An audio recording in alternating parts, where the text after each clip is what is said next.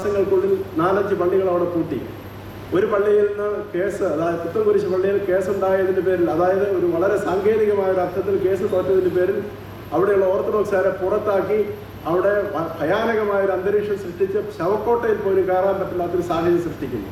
അപ്പോൾ ഇതെല്ലാം സൃഷ്ടിക്കുന്നത് എന്തുകൊണ്ടാണ്? അത് നടക്കുന്നത് അവിടെയുള്ള അവരുടെ ഒരു സ്വാധീനം, സഭാ സ്വാധീനത്തിൽ അവിടെയുള്ള രാഷ്ട്രീയ പ്രവർത്തകരിൽ ഉണ്ടാക്കിയാണ്. അതാണ് ഞങ്ങൾക്കുള്ള പ്രശ്നമെന്ന് പറയുന്നത്. തീർച്ചയായിട്ടും നീതി നടപ്പിലാക്കുവാനുള്ള ഒരു വ്യഗ്രത, അതുകൊണ്ട് തന്നെ ഈ കാര്യങ്ങൾ മനസ്സിലാക്കി ഭരണകൂടം നിർവഹിക്കണം. മാത്രമല്ല, കൊടുക്കുന്ന വിജ്ഞാപനങ്ങൾ അല്ലെങ്കിൽ കോടതി ഉത്തരവുകൾ നിർവഹിക്കപ്പെടാത്ത സാഹചര്യത്തിൽ കോടതി ചോദിക്കുകയാണ്, ഞങ്ങൾ കൊടുക്കുന്ന ഉത്തരവുകൾ നിർവഹിക്കപ്പെടാത്ത സാഹചര്യം ഞങ്ങൾ എന്തിനാണ് പുതിയ ഉത്തരവുകൾ നൽകുന്നതെന്ന്. അപ്പോൾ ഇവിടെ നടക്കുന്ന ഒരു വലിയൊരു ഒരു പ്രവർത്തന ഇല്ലായ്ക, അതായത് നീതിപൂർവമായൊരു പ്രവർത്തനമില്ലായ്കയാണ് ഞങ്ങൾ ഏറ്റവും അധികം ബുദ്ധിമുട്ടിക്കുന്നതായ ഒരു ഘടകം എന്ന് പറയുന്നത്. അതിൻ്റെ ഇടയ്ക്ക് അതൊപ്പം തന്നെ ഇവരോട് ഒരു സായുധരായ ഒരു സമൂഹത്തോട് ഏറ്റുമുട്ടുവാനുള്ള ഒരു ശ്രമം ഞങ്ങൾക്ക് സാധിക്കുകയില്ല. മണ്ണത്തൂർ പള്ളി, അതുപോലെ തന്നെ വെട്ടിത്തറ പള്ളി, ഇവിടെ ഈ പള്ളികളിലെല്ലാം തന്നെ അനുബന്ധിച്ച് വളരെയധികം ക്രിമിനൽ സ്വഭാവമുള്ളവർ പ്രവർത്തിക്കുന്നതുകൊണ്ട് ഒരു നേരിട്ടുള്ള ഒരു ഈ പ്രശ്നങ്ങൾ പരിഹരിക്കുവാനുള്ള സാധ്യത പോലുമില്ല. കാരണം അവരാണ് കാര്യങ്ങളെല്ലാം കൈകാര്യം ചെയ്യുന്നത്. ഇപ്പോൾ മാമലശ്ശേരി പള്ളിയുടെ താഴെ തമ്പടിച്ചിരിക്കുന്ന അവർ തന്നെയാണ്. അവർ ഇലക്ട്രിക് ലൈനിൽ നിന്ന് നേരെ കറണ്ട് എടുത്ത് അനധികൃതമായി അവിടെ പ്രവർത്തിക്കുന്ന മൈക്ക് സെറ്റുകൾ മുതലായ കാര്യങ്ങൾ പ്രവർത്തിക്കുന്നു. ഒരു പ്രശ്നവും അവരെ സംബന്ധിച്ചിടത്തോളം ഇല്ല.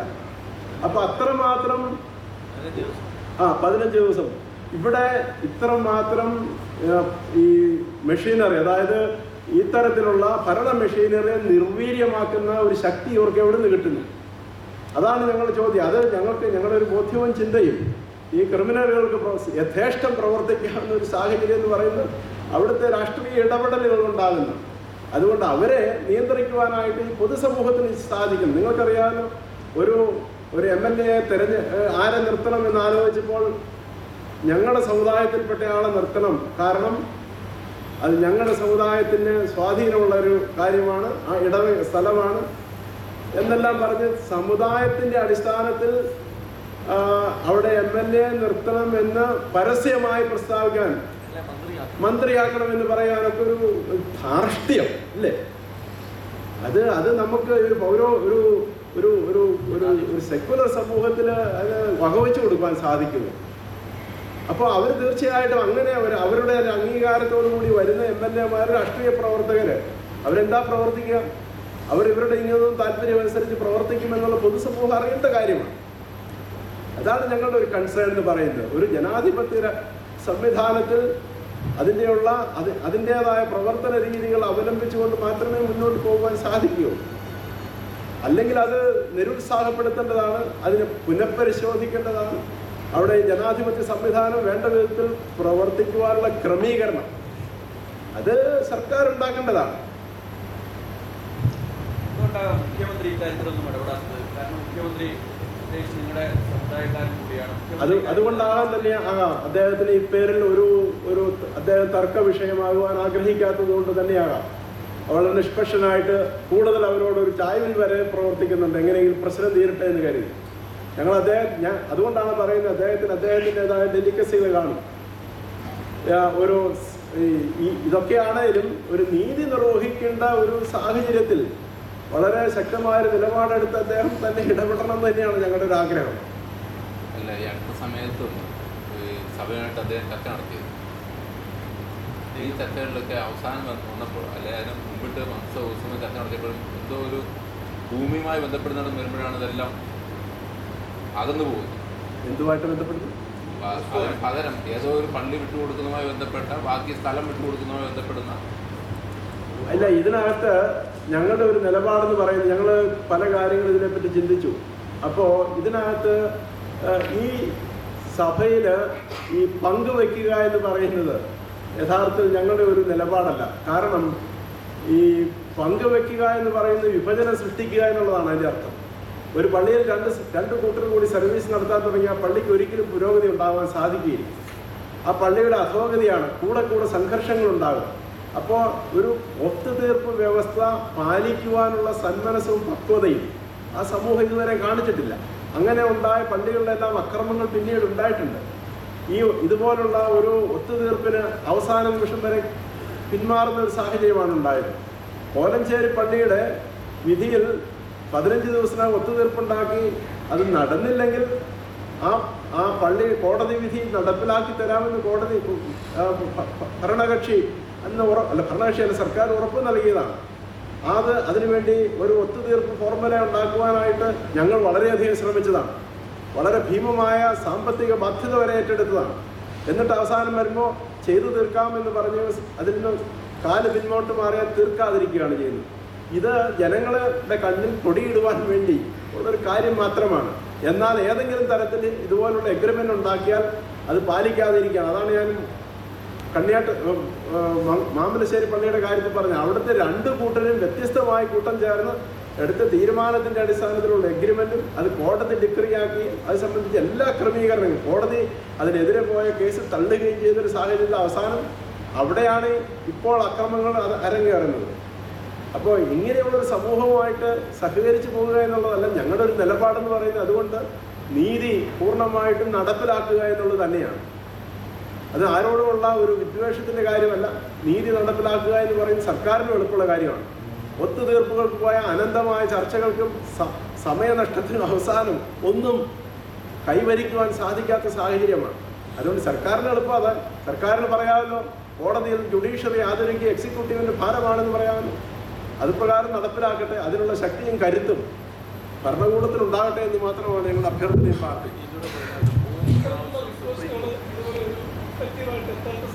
എന്തോ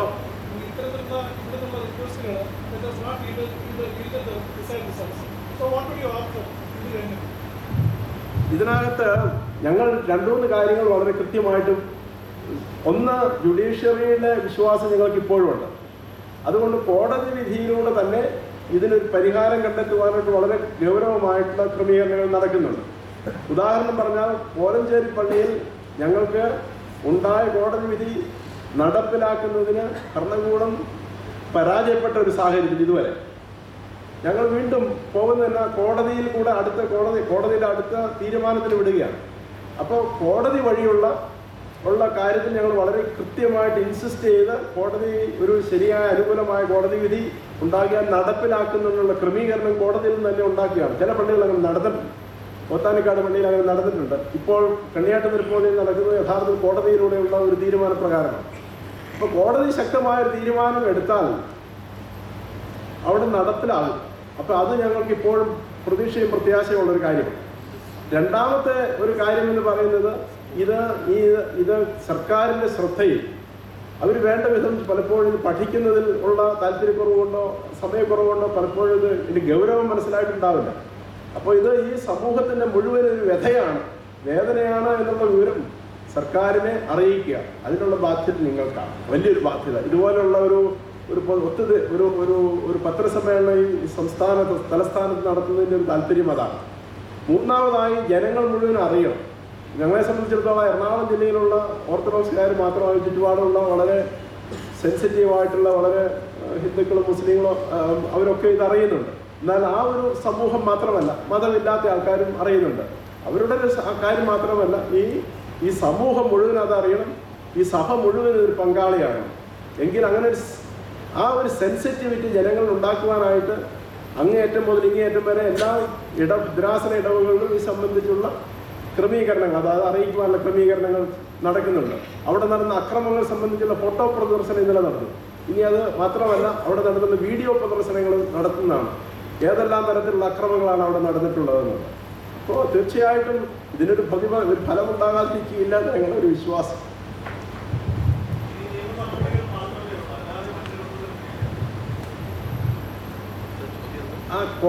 നിയമ നടപടികൾ എന്നുള്ളത് ഞാൻ 2-3 കാര്യം പറഞ്ഞു. ഒന്ന്, നിയമ നടപടി.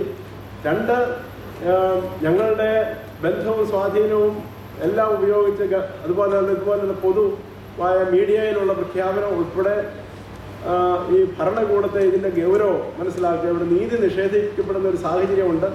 ക്രിമിനലുകൾ ധാരാളമായി അഴിഞ്ഞാടുന്ന ഒരു സാഹചര്യമുണ്ട്. ഒരു ക്രിമിനൽ സംഘം തന്നെ അവർക്കുണ്ട്, കേഫ എന്ന് പറയുന്നത്. അത് ഒരു ഒരു ഒരു എന്താ ഒരു ടെററിസ്റ്റ് സംഘടനയാണ്. അതെ, അപ്പോൾ അങ്ങനെ ഒരു സംഘടന പോലെ ഇവിടെ പ്രവർത്തിക്കുന്ന സാഹചര്യമുണ്ട്. അപ്പോൾ ജീവനും രക്ഷയ്ക്കും ജീവനും സ്വത്തിനും സംരക്ഷണം കിട്ടാൻ സാധിക്കാത്ത വിധത്തിൽ പള്ളികളിൽ ന്യായമായ രീതിയിൽ ആരാധന നടത്തിക്കൊണ്ട് പോകാൻ സാധിക്കാത്ത സാഹചര്യത്തിലുള്ള പ്രവർത്തനം അവിടെ നടക്കുന്നു. ഇപ്പോൾ നിങ്ങൾക്കറിയാം, ഈ ഞാൻ പറഞ്ഞല്ലോ, ഇപ്പോൾ പ്രശ്നം നടക്കുന്ന ഈ മാമലശ്ശേരി പള്ളിയുടെ ചുറ്റുപാടുമുള്ളതെന്ന് പറഞ്ഞാൽ മുഴുവൻ ഓർത്തഡോക്സുകാരാണ്. അവർ പറയുന്നത് ഞങ്ങൾക്ക് പുറത്തിറങ്ങി പോകാൻ സാധിക്കാത്ത, ഞങ്ങളുടെ സ്ത്രീകൾക്ക് മാനം മര്യാദയായി ജീവിക്കാൻ സാധിക്കാത്തൊരു സാഹചര്യം, അത്രമാത്രം ഭീകരാന്തരീക്ഷം അവിടെ സൃഷ്ടിക്കപ്പെടുന്നു എന്നതാണ്. അപ്പോൾ നിങ്ങൾക്കറിയാം ഏത് തരത്തിലുള്ള ഒരു അന്തരീക്ഷമാണ് അവിടെ ഉള്ളതെന്ന്. പലപ്പോഴും സർക്കാരിന് അവിടെ നിന്ന് കിട്ടുന്ന അവരുടെ പ്രതിനിധികളുടെ, അതായത് അവിടെ പ്രവർത്തിക്കുന്ന പോലീസുകാരുടെയൊക്കെ ഫീഡ്ബാക്ക് മാത്രമേ കിട്ടുന്നുള്ളൂ. അവർ കൃത്യമായിട്ട് അത് അറിയിക്കണമെന്നില്ല. കാരണം അവിടെയെല്ലാം ഈ സഭാ താല്പര്യമുള്ളവർ, ആ സഭാ താല്പര്യത്തിൻ്റെ പേരിൽ രാഷ്ട്രീയ ബന്ധങ്ങളുള്ളവരെല്ലാം ഇതിനകത്ത് ഇടപെടുന്നുണ്ട്. അപ്പോൾ ഇതിന് പൂർണ്ണമായ ഗൗരവം പലപ്പോഴും സർക്കാർ തന്നെ അറിയുന്നുണ്ടോ എന്നൊരു സംശയമാണ്. അപ്പോൾ സർക്കാരിന് ബോധ്യപ്പെടുത്തുക ഇവിടെ ഒരു അനീതി നടക്കുന്നുണ്ട്. അപ്പോൾ ആ അനീതിയെപ്പറ്റി ബോധ്യപ്പെടുന്ന സമയത്ത് പ്രതികരിക്കേണ്ട ഒരു സാഹചര്യം സർക്കാരിനുണ്ടോ എന്ന് തന്നെയാണ്. അതുപോലെ തന്നെ സർക്കാരിൻ്റെ തന്നെ ഭാഗമായി നിൽക്കുന്ന എറണാകുളം ജില്ലയിലെ UDF പ്രവർത്തകർ, ഈ സമുദായത്തിൽപ്പെട്ടവർ, വേറെ ആരും അതിനകത്ത് അധികമില്ല, അവർ ചെയ്യുന്ന കാര്യം സർക്കാർ അറിയണം. അവർ പ്രവർത്തിക്കുന്ന UDF സർക്കാരിന് വേണ്ടിയോ ഈ ഭരണകൂടത്തിന് വേണ്ടിയോ അല്ല, അവരുടെ സമുദായ താല്പര്യങ്ങൾക്കാണ്. അവരുടെ യജമാനെ വിളിച്ചാൽ പഞ്ചപുച്ച വെച്ച അടക്കി അവിടെ പോയി അവർ പറയുന്നത് കേട്ട് പ്രവർത്തിക്കുവാനാണ് അവർ തിരഞ്ഞെടുക്കപ്പെട്ടിരിക്കുന്നത്. പാർട്ടിയുടെ നേതൃത്വങ്ങൾ വന്നിരിക്കുന്നത് അതിനു വേണ്ടിയാണ്. അവിടെയുള്ള ആൾക്കാർ, സെക്യുലർ സമൂഹത്തിലുള്ള ആൾക്കാർ ചോദിക്കേണ്ട ഒരു കാര്യമാണ്. അപ്പോൾ അത്തരത്തിലുള്ള സമ്മർദ്ദങ്ങൾ ഉണ്ടാക്കുകയുണ്ട്. അതുപോലെ തന്നെ സഭയിലും സമൂഹത്തിലെ വിവരങ്ങൾ, സത്യാവസ്ഥ വെളിപ്പെടുത്തുവാനുള്ള ക്രമീകരണം നടത്തുക, ഇതെല്ലാം ഞങ്ങളുടെ ബാധ്യതയിൽപ്പെട്ട കാര്യമാണെന്ന് എനിക്ക് അതൊരു കർമ്മ പരിപാടിയായിട്ട് സഭ ഇപ്പോൾ കണ്ടെത്തിയിരിക്കുന്ന ചില കാര്യങ്ങളാണ്. അക്രമ അനീതി ഞങ്ങൾ ഇതുവരെ ഏതെങ്കിലും പള്ളിയിൽ നടത്തിയിട്ടില്ല. കാരണം നിയമപ്രകാരം ഞങ്ങളുടെ മലങ്കര സഭയുടെ അധീനതയിൽ വരേണ്ട ദേവാലയങ്ങൾ, സ്ഥാപനങ്ങൾ ഇപ്പോഴും അവർ പിടിവെച്ചുകൊണ്ടിരിപ്പുണ്ട്. സുപ്രീം കോടതി വിധിച്ച പള്ളികൾ വരെ, അതായത് കോതമംഗലം ചെറിയ പള്ളി എന്ന് പറയുന്ന സുപ്രീം കോടതിയുടെ വിധിയിൽപ്പെട്ടതാണ്. അത് നടത്തിയെടുക്കുവാനുള്ള ശ്രമം വീണ്ടും കോടതിയിൽ ആരംഭിച്ചിരിക്കുകയാണ്. അപ്പോൾ അത്തരത്തിൽ പിടിച്ചു വച്ചിരിക്കുന്ന ഇത് ഒരു ഒരു ഒരു ഹിംസാത്മകമായ രീതിയിലൂടെ പിടിച്ചെടുക്കുക എന്നുള്ളത് ഞങ്ങളുടെ അജണ്ടയിൽപ്പെട്ട കാര്യമാണ്. ഞങ്ങൾ ഒരിടത്തും ചെയ്യാറില്ല. അത് ചെയ്യേണ്ട എക്സിക്യൂട്ടീവ്, അതായത് ഇവിടുത്തെ ഭരണാധികാരികൾ ചെയ്യേണ്ട കാര്യം, ഇവിടുത്തെ ജുഡീഷ്യറിയിൽ നിന്ന് കിട്ടേണ്ട ആനുകൂല്യം നിവർത്തിക്കുക എന്ന് പറയുന്നത് അത് ഇവിടുത്തെ സർക്കാരിൻ്റെ ഒരു കാര്യമല്ലേ. അപ്പം അതിനുവേണ്ടി നിയമം കയ്യിലെടുക്കുവാൻ ഞങ്ങൾ ആഗ്രഹിക്കുന്നില്ല. ഇവിടെ ഒരു ക്രമസമാധാന പ്രശ്നം ഉണ്ടാക്കുവാൻ ഞങ്ങൾ ആഗ്രഹിക്കുന്നില്ല. നേരെ മറിച്ച് അല്ലാതെയുള്ള ഒരു ധാർമ്മിക സമ്മർദ്ദമാണ് ഞങ്ങളുടെ ഒരു നിയമപരമായ വഴികളാണ് ഞങ്ങൾ അതുകൊണ്ടാണ് ഇതിന് ഒരു സമയം കൂടുതലെടുക്കുന്നത്. ഇവരുടേതുപോലെയുള്ള അക്രമികളെ അടുത്താണ് ചിലപ്പോൾ എന്തെങ്കിലും ഒരു തീരുമാനമൊക്കെ ഉണ്ടായെന്ന് വരും. പക്ഷെ അത് ഞങ്ങളുടെ വഴിയല്ല. ഈ ഗവൺമെന്റ് മാറി മാറി വന്ന രണ്ട് ഗവൺമെന്റുകളും ചർച്ച ചെയ്തു, കോടതി ഇടപെട്ട്, ഇതിനൊന്നും ഒരു പരിഹാരം ഇതുവരെ ഉണ്ടായില്ല. ഈ രണ്ട് സഭകളുടെയും പരമാധ്യക്ഷന്മാരുണ്ടല്ലോ, ശ്രേഷ്ഠ കാതോലിക്കയുണ്ട്, ഒരു സ്ഥിതിയുണ്ട്. ഇവർക്ക് രണ്ടുപേർക്ക് നേരിട്ടിരുന്ന് ചർച്ച നടത്തിയത് പരിഹാരം ഉണ്ടാക്കാം. ഇതിനു വേണ്ടിയുള്ള ശ്രമം, അതായത് രണ്ടുപേരോട് അങ്ങോട്ട് വിളിച്ച് ചോദിച്ചാൽ ഒന്നും ചെയ്യില്ല. അപ്പോൾ ഇതിനു വേണ്ടി സഭയിലെ സമൂഹത്തിലുള്ള പലരെയും ഞങ്ങൾ സമീപിച്ചിട്ടുണ്ട്. ഈ രണ്ട് കൂട്ടത്തിൽപ്പെട്ട അനൗദ്യോഗികമായിട്ടെങ്കിലും ചർച്ചകൾ നടത്തി ഏതെങ്കിലും തരത്തിലൊരു പരിഹാരം, അതായത് നീതിക്കുള്ളിൽ നിൽക്കുന്ന ഒരു പരിഹാരം ഉണ്ടാക്കുന്നതിനെ പറ്റി. പക്ഷേ ഞാൻ ഇടപെട്ട കാര്യം ഞാൻ പറയുന്നത്, അവർ പറഞ്ഞൊരു കാര്യം, അവർക്ക് അങ്ങനെ ഒരു കാര്യം താല്പര്യമില്ല എന്നാണ്. ഈ പൊതുസമൂഹത്തിൽ വിളിച്ചു പറയുകയും ഉത്തരവാദിത്വമില്ലാത്ത പ്രസ്താവനകൾ നടത്തുകയല്ലാതെ കോൺസിക്വൻ്റായിട്ട് ഇത് സംബന്ധിച്ച ഒരു സഹകരണത്തിന് ഇതുവരെ തയ്യാറുള്ളതായിട്ട് കണ്ടിട്ടില്ല. രണ്ടാമത്തെ ഒരു കാര്യം എന്ന് പറയുന്നത്, ഈ നീതിന്യായ കോടതിയുടെ തീരുമാനങ്ങൾ അതേപടി അവഗണിച്ചുകൊണ്ട് ഒരു സഭയിൽ എന്തെങ്കിലും ഒത്തുതീർപ്പ് ഉണ്ടാകുക എന്ന് പറയുന്നത് അഭികാമ്യമല്ല. കാരണം ഓരോ സമയത്തും ഏതൊരു ടെറർ ഗ്രൂപ്പുകളുടെ ഒരു നിർബന്ധ ബുദ്ധിക്ക് വിധേയമായി ഒരു പ്രസ്ഥാനത്തിന് സമാധാനം ഉണ്ടാക്കുക എന്ന് പറയുന്നത് നല്ല വഴിയായിട്ട് ഞങ്ങൾ കരുതുന്നില്ല. കോടതി വിധി എന്താണെങ്കിൽ പോലും കോടതി വിധി ചിലപ്പം ഓർത്തഡോക്സ് സഭയ്ക്കോ യാക്കോബ സഭയ്ക്കോ അനുകൂലമാണെന്നുള്ളതല്ല. ഈ രണ്ട് പരമാധ്യക്ഷന്മാർക്കും നേരിട്ട് രണ്ടുപേരും കോടതിയിൽ ആദ്യം സുപ്രീം കോടതിയിൽ വിധി വന്നു കഴിഞ്ഞിട്ട് രണ്ട് സഭയുടെയും മെത്രാപ്പൊലീത്തനും, അതായത് ഇപ്പോഴത്തെ ശ്രേഷ്ഠ ബാവായും സഭയുടെ ഏറ്റവും പ്രശസ്തനായ പൗലോസ് മാർ ഗ്രിഗോറിയോസ് തിരുമേനിയും കൂടെ കൺവീനർമാരായിട്ട് ഒത്തുതീർപ്പിന് വേണ്ടി ചർച്ചയ്ക്ക് വേണ്ടി നിയമിച്ചു. ഞാനന്ന് കോളേജിലെ അച്ഛനായിരുന്നു ഹോസ്പിറ്റലിൽ. തിരുവേനി സുഖമില്ലാതെ ഹോസ്പിറ്റലിൽ കിടക്കുമ്പോൾ ഞാൻ ചോദിച്ചു, തിരുവേനി എവിടെയായി? എന്നോട് പറഞ്ഞ് അന്നേരത്തിന് തിരുവേനി പറഞ്ഞ മറുപടി, അങ്ങനെ പ്രാർത്ഥിക്കാമെന്ന് പറഞ്ഞ് പോയതാണ്, ഇതുവരെയും പ്രാർത്ഥന കഴിഞ്ഞെന്ന് തോന്നുന്നില്ല. ഒത്തുതീർപ്പിൻ്റെ അവസാനത്തിൽ ഒന്നും എത്താതെ വരുന്നുണ്ട്, ഞാൻ പ്രാർത്ഥിക്കട്ടെ എന്ന് പറഞ്ഞു പോകും. ഒരു ഒത്തുതീർപ്പ് നടത്തത്തില്ല. ചുമ്മാതെ മനുഷ്യരെ പറ്റിക്കാനുള്ള ഒത്തുതീർപ്പുകൾ മാത്രമേ ഉള്ളൂ. അതിനോട് ചേർന്ന ഒരു കാര്യമുള്ള ഒത്തുതീർപ്പിനുള്ള ശ്രമങ്ങൾ പലതും ഈ കാലഘട്ടങ്ങളിൽ നടന്നു. രാഷ്ട്രീയത്തിലെ വളരെ പ്രമുഖരായ പ്രധാന കോൺഗ്രസ് പ്രവർത്തകരാണ് Oommen Chandy, T N Jacob, T P Thankachan തുടങ്ങിയ ആൾക്കാർ. അവർ ഈ കാര്യത്തിൽ ഇടപെട്ടിട്ട് അവസാനം കാര്യത്തോട് അടുക്കുമ്പോൾ പറയുന്നത് പ്രാർത്ഥിച്ചിട്ട് പറയാവുന്നതാണ്. ഇത് പ്രാർത്ഥിക്കുന്ന സ്വഭാവം ഉണ്ടോ എന്ന് എനിക്കറിയില്ല, ഏതായാലും പറയുന്ന സ്വഭാവമില്ല. അത് കഴിഞ്ഞ് അതിലൊരു പ്രാവശ്യം ഇതിൽ ഉത്തരവാദിത്തപ്പെട്ട, ഞാൻ പേര് പറയുന്നില്ല, ഒരു രാഷ്ട്രീയ നേതാവ്, അദ്ദേഹം പിന്നെ അവരുടെ കൂട്ടത്തിൽ നിന്നയാളാണ്. അത് പ്രത്യേക ബന്ധം കൊണ്ട് മുഖത്ത് നോക്കി വളരെ കർശനമായ ചില താക്കീതുകൾ ഇറങ്ങിപ്പോകേണ്ട സാഹചര്യമാണ്. അതായത് ഒരു സത്യം പറയുക എന്ന് പറയുന്നതും വസ്തുനിഷ്ഠമായ കാര്യങ്ങളെ സമീപിക്കുക എന്ന് പറയുന്നതും ചെയ്യാതെ എങ്ങനെയാണ് ഒരു പ്രശ്നം പരിഹരിക്കുന്നത്? ഞാൻ കഴിഞ്ഞ പ്രാവശ്യം പോലീസുകാരൻ പോലീസ് സർക്കിൾ ഇൻസ്പെക്ടറെ അടിച്ച് വീഴിച്ച് ആശുപത്രിയിൽ കിടക്കുക. അദ്ദേഹം പറഞ്ഞ അദ്ദേഹം തെറ്റി വീണതാണ്, എണ്ണയിൽ തെറ്റി വീണതാണ്. പിറ്റേ ദിവസം അതിൻ്റെ അപ്പുറം ചാനൽ കാണിക്കുകയാണ് അദ്ദേഹത്തെ വട്ടം കൂടി നിന്ന് അദ്ദേഹത്തെ മർദ്ദിച്ച് വീഴിക്കുന്നത്. അപ്പോൾ ഈ നേരിനോട് സത്യത്തോട് യാതൊരു പ്രതിബദ്ധതയില്ലാത്ത മനുഷ്യനോട് സംസാരിച്ച് പരിഹാരം ഉണ്ടാക്കുക എന്ന് പറയുന്നത് എളുപ്പമുള്ള കാര്യമല്ല.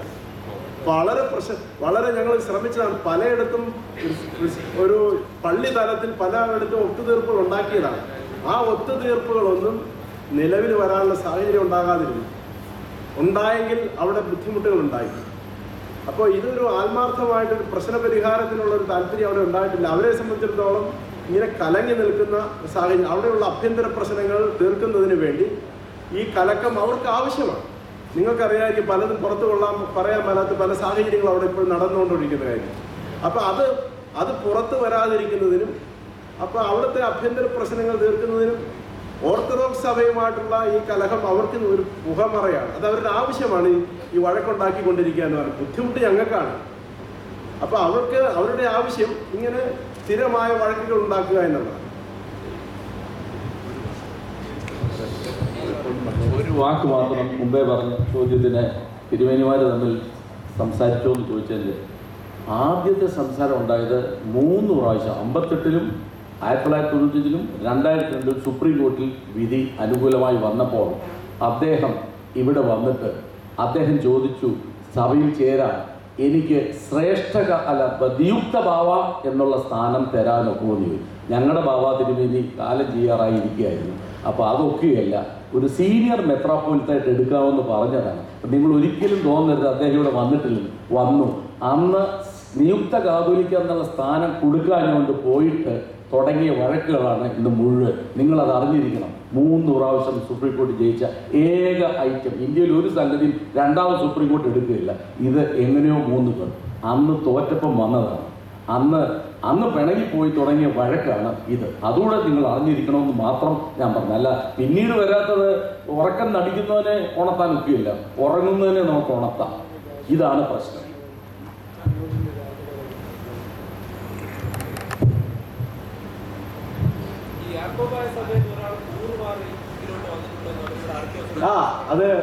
അതങ്ങനെ ഒരെണ്ണമുണ്ട്. 1995-ൽ 2 കൂട്ടത്തിലുമുള്ള മെത്രാപ്പൊലീത്തമാർ അതുപോലെ സ്ഥാനികൾ 1934 ഭരണഘടനയ്ക്ക് വിധേയത്വം പ്രഖ്യാപിക്കണം എന്ന് കോടതിയിൽ വിധിയുണ്ടായി. അത് ഇവർക്ക് എല്ലാവർക്കും അറിയാവുന്ന കാര്യമായിരിക്കും, ഇല്ലെങ്കിൽ ഞാൻ പറയുന്നു. അതിൻ്റെ അടിസ്ഥാനത്തിൽ പാത്രികീസ് കക്ഷിയിലെ എല്ലാ മെത്രാച്ചന്മാരും 1936 ഭരണഘടന അംഗീകരിച്ചു. കുറച്ചു കാലം കഴിയുമ്പോൾ ചിലർ ആ അംഗീകരിച്ച ഭരണഘടന തള്ളിക്കളഞ്ഞിട്ട് വേറെ സഭയുണ്ടാക്കി. ഈ കുടുംബത്തിൽ ജനിച്ച മെത്രാച്ചന്മാർ എന്ത് ചെയ്തു എന്ന് വെച്ച് കഴിഞ്ഞാൽ ആ ഭരണഘടനയോടെ കൂറ് പുലർത്തി. സത്യസന്ധത എന്ന് പറയുന്നത് എല്ലാവർക്കും ഉണ്ടാകണമെന്നില്ല. അത് കുറേ ജനിതകമായിട്ട് കിട്ടേണ്ട കാര്യം. ഈ സഭയിൽ ഈ മലങ്കര വർഗീസിൻ്റെ ഒരു കൊലപാതകമുണ്ട്. ഈ മലങ്കര അതിൽ 2 മുതൽ ഉള്ള പ്രതികളെ ഒന്നാം പ്രതി ആരാണ് നിന്ന് വെക്കുക, അല്ലെങ്കിൽ അതിൻ്റെ ഒരു ആസ്പദം എന്നാണ് എന്താ സഭയുടെ നിലപാടെന്ന വിഷയത്തിൽ ഇപ്പോൾ ഇതൊരു വളരെ പ്രമാദമായ കേസായിരുന്നു. ഞങ്ങളുടെ അറിവനുസരിച്ച് ഈ കൊല നടന്ന ഉടനെ തന്നെ രാഷ്ട്രീയമായ ഇടപെടലുകൾ ഉണ്ടായതുകൊണ്ട് ഈ കേസിന്, ഈ വധത്തിന് പിറകിൽ നിന്ന ആൾക്കാരെ സംരക്ഷിക്കുവാൻ അല്ലെങ്കിൽ അവർ പുറത്തു വരാതിരിക്കുവാനുള്ള സാഹചര്യങ്ങൾ അന്ന് സൃഷ്ടിക്കപ്പെട്ടിരുന്നു. അതുകൊണ്ട് ഈ കൊലക്കുറ്റം ചെയ്ത ആൾക്കാരെ മാത്രം അറസ്റ്റ് ചെയ്ത ഒരു പശ്ചാത്തലമാണ്. പിന്നീട് അതിന് നേരിട്ട് പണമിടപാടുകൾ നടത്തിയെന്ന പേരിൽ 1-2 പേരെ സഭാംഗങ്ങളെയും പ്രതികളാക്കിയിട്ടുണ്ട്. അതിലൊരു അച്ഛനെ ഇതുവരെ അറസ്റ്റ് ചെയ്യാതെ ജാമ്യത്തിൽ വിടുകയായിരുന്നു, ഇപ്പോഴത്തെ 1-ാം പ്രതി എന്ന് പറയുന്ന അച്ഛനെ. അപ്പോൾ ഇതിനകത്ത് സഭ കാര്യമായിട്ട് ഇടപെട്ടിട്ടുണ്ട് എന്നുള്ളത് ഒരു വസ്തുതയാണ്. ഈ അച്ഛന് ഇപ്പോഴത്തെ ശ്രേഷ്ഠഭാവായുമായിട്ട് അടുത്ത ബന്ധമാണ് ഉണ്ടായത്. അപ്പോൾ അങ്ങനെ ഒരു കൊലപാതകം അദ്ദേഹം അറിയാതെ ഈ അച്ഛൻ അതിനകത്ത് പങ്കുചേർന്നു എന്ന് പറയുന്നത് എനിക്ക് വിശ്വസിക്കാൻ സാധിക്കില്ല. ഞങ്ങളുടെ ഭദ്രാസന സെക്രട്ടറി ഞാൻ അറിയാതെ എന്തെങ്കിലും ഒരു ഇതുപോലുള്ള ഒരു വലിയ കാര്യം ചെയ്ത്, അല്ലെങ്കിൽ എൻ്റെ പേഴ്സണൽ സെക്രട്ടറി അങ്ങനെ ചെയ്തു കഴിഞ്ഞാൽ പറയാൻ സാധിക്കുമോ എനിക്കതിനകത്ത് ഉത്തരവാദിത്വമില്ല. അത് വേണ്ട വിധം അന്വേഷിച്ചാൽ അതിൻ്റെ ഉത്തരവാദിത്വം ചെല്ലേണ്ടടുത്ത് ചെല്ലും. അതുകൊണ്ട് വെറുതെ ഒന്നുമല്ല കോടതി കഴിഞ്ഞ പ്രാവശ്യം പറഞ്ഞത് ശ്രേഷ്ഠഭാവായുടെ ഇതിനുള്ള പങ്കാളിത്തം വ്യക്തമാക്കണമെന്ന്. പിന്നെ ചോദ്യം ചെയ്യുമ്പോൾ കരയുക മാത്രം ചെയ്താൽ ഉത്തരം കിട്ടുകയില്ല. ഒരു 80 വയസ്സ് കഴിഞ്ഞ ഒരു മനുഷ്യൻ പോലീസ് ഉദ്യോഗസ്ഥരുടെ മനത്ത് ചെല്ലുമ്പോൾ തൊട്ട് അവസാനം വരെ കരഞ്ഞ് കുരിശു വരച്ചുകൊണ്ടിരുന്നാൽ അതിൽ അദ്ദേഹത്തിൽ ഒന്നും കിട്ടുകയില്ല. വേറെ ചില പണികൾ ചെയ്യാൻ അവർക്ക് അദ്ദേഹത്തിൻ്റെ അടുത്ത് സാധിക്കുകയുമില്ല. സാധിക്കാവുന്ന ചില കാര്യങ്ങൾ കോടതി അടുത്ത കാലങ്ങളിൽ നിർത്തലാക്കുകയും ചെയ്തിട്ടുണ്ട്. അതുകൊണ്ട് പ്രധാന പ്രതികൾ ഇപ്പോഴും വളരെ സന്തോഷമായിട്ട് നടക്കുന്നു. അങ്ങനെയുള്ള ആൾക്കാർക്ക് വീണ്ടും ഇതുപോലുള്ള ക്രിമിനലുകളെ ഉപയോഗിക്കുന്നതിൽ ഒരു പ്രോത്സാഹനം കിട്ടിയിട്ടുണ്ട്. കാശ് കൊടുത്താൽ മാത്രം മതി, കിട്ടും. ഈ രാഷ്ട്രീയ ബന്ധങ്ങൾ അതിന് വളരെ സഹായകമായിട്ടുണ്ട് എന്നാണ് ഞങ്ങളുടെ ചിന്ത. എന്താണെന്ന് വെച്ചാൽ ഈ ക്രിമിനൽസിനെയൊക്കെ ഇത്രയും നാളും മെത്രാസിമാർക്ക് അങ്ങനെ കിട്ടാൻ എളുപ്പമായിരുന്നില്ല. അപ്പോൾ ശരിയായ ചോദ്യങ്ങളുണ്ടായ അന്വേഷണം നടന്നാൽ ഇതിന് പിന്നിൽ പ്രവർത്തിച്ചത് ആൾക്കാരെ കിട്ടും. സ്വകാര്യ സംഭാഷണങ്ങളിൽ അവർ തന്നെ അഡ്മിറ്റ് ചെയ്യുന്നുണ്ട്, ഞങ്ങളുടെ വേണ്ടപ്പെട്ടവരൊക്കെ ഇതിൻ്റെ പുറകിലുണ്ട്, പക്ഷെ നിങ്ങൾക്ക് ചുണയുണ്ടെങ്കിൽ അറസ്റ്റ് ചെയ്യാനായിട്ട്. അത് പറഞ്ഞിട്ട് ഇവിടെ ഇരുന്നിട്ട് കാര്യമില്ലുണ്ടോ? ഒരു കാര്യമില്ല.